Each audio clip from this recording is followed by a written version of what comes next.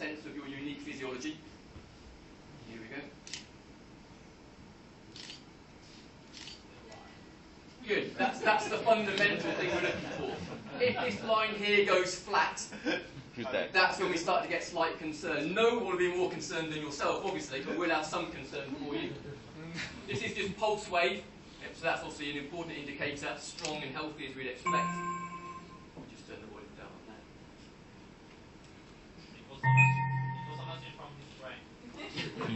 Well, that's good. It means the two are connected, which is also useful in trading. Not always, but useful.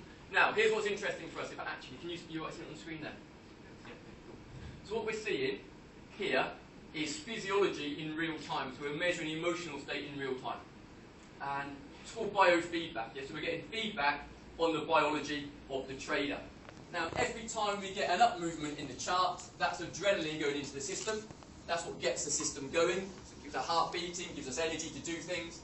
And every time it comes down, excuse me, that's called acetylcholine. It's the opposite of adrenaline. It's the body's relaxation chemical. So we're getting this kind of experience of acceleration and deceleration. Now, in the normal conditions, and you're doing very well, by the way, often under some mild stress, the body accelerates and then it decelerates, much like being in a car, nice and smooth. But under stress and pressure, as we get more angry or anxious or worried or fearful, what starts to happen is the body tries to accelerate whilst also braking, and we call that state chaos.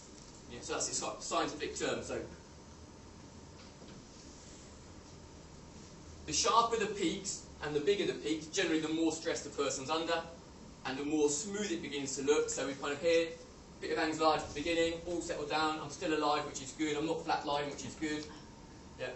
Red line, nothing to worry about.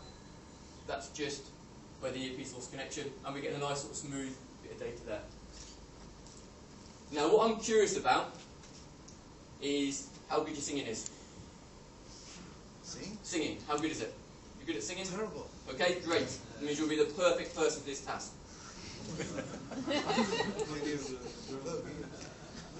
Can we plug our ears? We do anything you want. Okay, so what's your favourite song?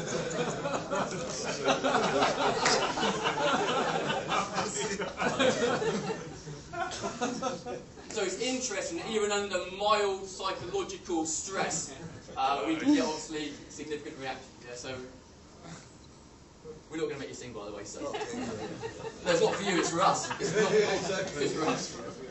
We're heeding your warning. So we can see that under the thought of having to sing, not singing itself. So the stress didn't come from having to sing. The stress has come from the thought of having to sing. And I didn't say you were going to have to sing, I just asked how his singing was. Yeah?